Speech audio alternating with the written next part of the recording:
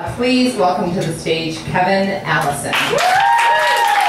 I am at recess in the first grade, and I am off in a corner speaking to an imaginary friend. And this other little boy walks up, and he kind of looks like a 7-year-old Paul McCartney. And he says to me, "Who are you talking to?" And I said, "Oh, it's my friend Henry. He's a piano." And he said, "He can talk?" And I said, "Oh, no. He sings." Well, the two of us thought that was hilarious. So we immediately started laughing with one another, and by the end of recess, we had forgotten all about Henry the singing piano, and we started calling one another Henry. His actual name was Ben, and by the second grade, the two of us had formed the Henry Club. There was a whole hierarchy. There could only ever be 2 Henrys, right? But if you were good enough in our eyes, you could become a 3/4 Henry, or a half Henry, or a pineapple. And the reason for the last one was because we thought the word pineapple was hilarious. Well, Ben and I became so close over, all throughout grade school, and we loved nothing more than the fact that we loved to tell each other everything. We were convinced that our conversations late at night during our sleepovers were so profound. We would talk about God and sex and Broadway musicals. And we just thought that the depth of the honesty between us was just so unique. Now, around the summer after 6th grade, the movie E.T. ruined everything. The film kind of hit me in a different way than it did most people. You see, I realized when I was still just a toddler that I was attracted to boys, right? And it was something I didn't feel like I could tell anyone. It was something I had a hard time telling to myself. So it was the one thing I couldn't share with Ben.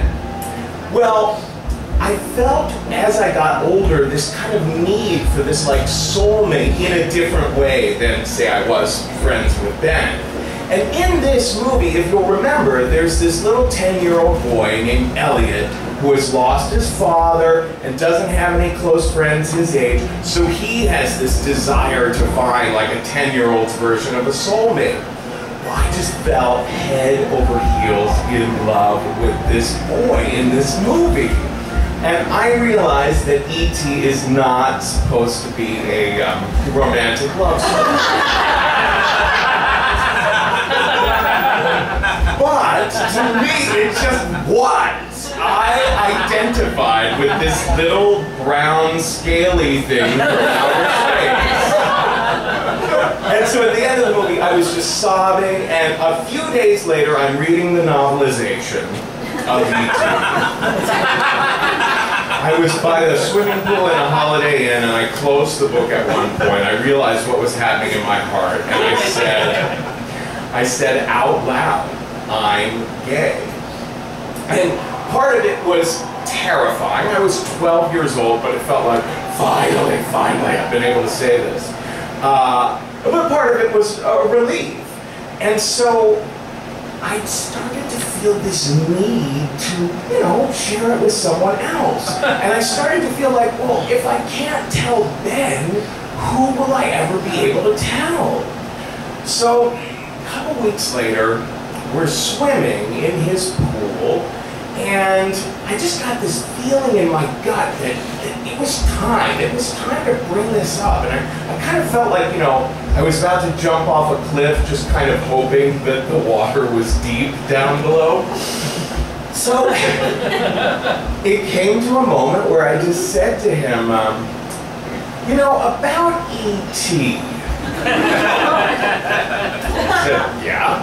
I said, "Well, I feel like that movie kind of, it got to me in a way maybe it didn't get to most people." said, like, how? I said, well, that boy, Elliot, I just felt something about him. And there was this awkward silence, and he looked away, and there was just this energy where it was clear that what I was talking about had been successfully conveyed, right? And he looked back up at me with this look of disgust in his eyes that I'd never had directed at me by him. And he said, "You're sick."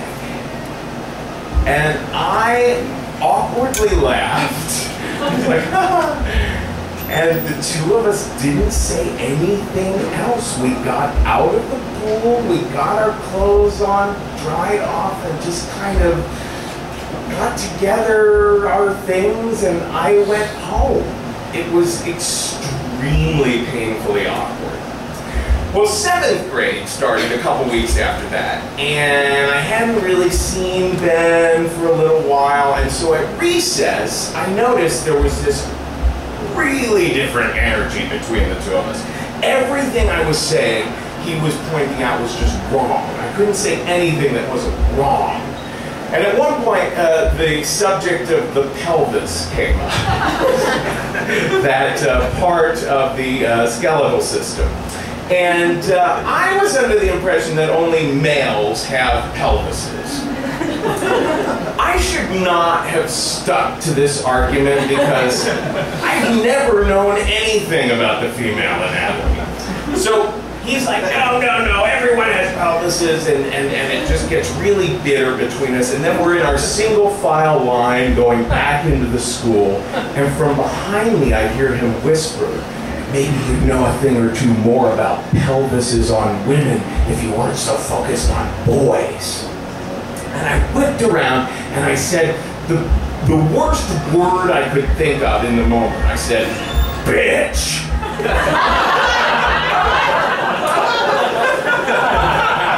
And then I turned back around and I was like, oh no, of all the bad words, that's the gayest.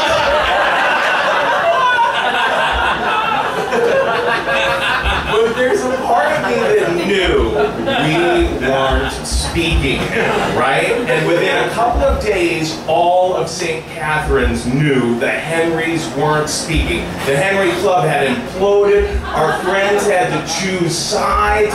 Teachers were referring to it vaguely in class. It was a thing, right? And then everyone was surprised, including the two of us, to learn that the two people who would be running for student council president that year were the two of us. So now it was going to be dramatized on that level. And within a few days of the announcement of who was running, little stickers, little white stickers started showing up on desks and blackboards and lockers with tiny handwriting, and they said, "Kevin Allison is a bisexual." I think he was just hedging his bets.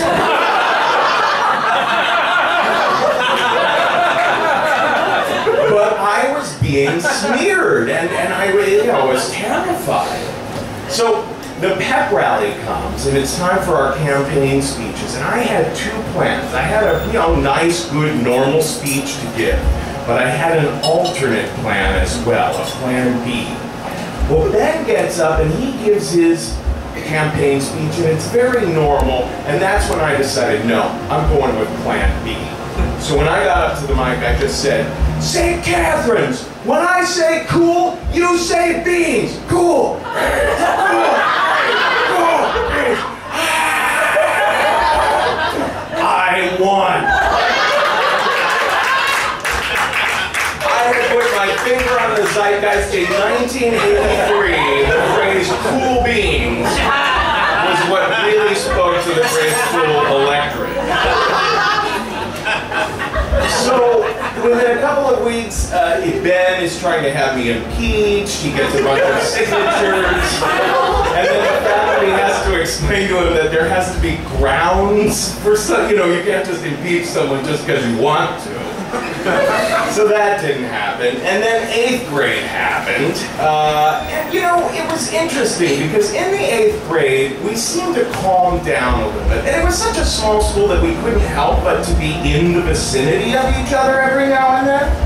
And what started happening was that we would throw inside jokes that only the two of us got out into the ether as if we were talking to other people and we were making each other laugh.